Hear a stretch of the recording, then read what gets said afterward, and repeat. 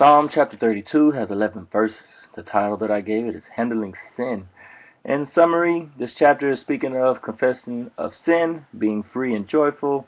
God provides guidance and maintaining a Christian lifestyle, rejoicing in the hearts being pure. Key verses: I will confess my rebellion to the Lord in verse 5, verse 6. Therefore, let all the godly pray to you while there is still time, that they may not drown in the flood waters of judgment. Verse 8, I will guide you along the best pathway of your life. Verse 11, rejoice in the Lord and be glad, all you who obey him. Shout for the Lord, all you whose hearts are pure.